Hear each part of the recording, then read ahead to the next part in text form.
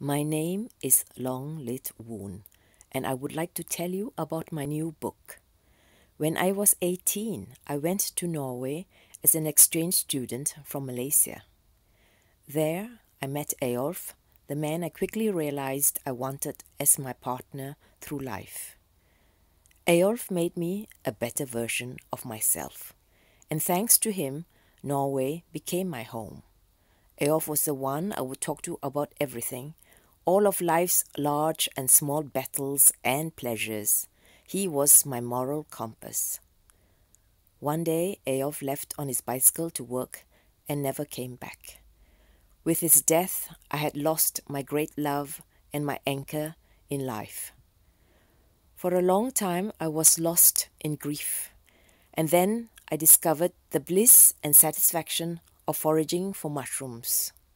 It was my unlikely passion for wild mushrooms that showed me a way out of my pain and back to life. It is a strange journey. That's why I've written a book about mushrooms and sorrow. I invite you to travel with me.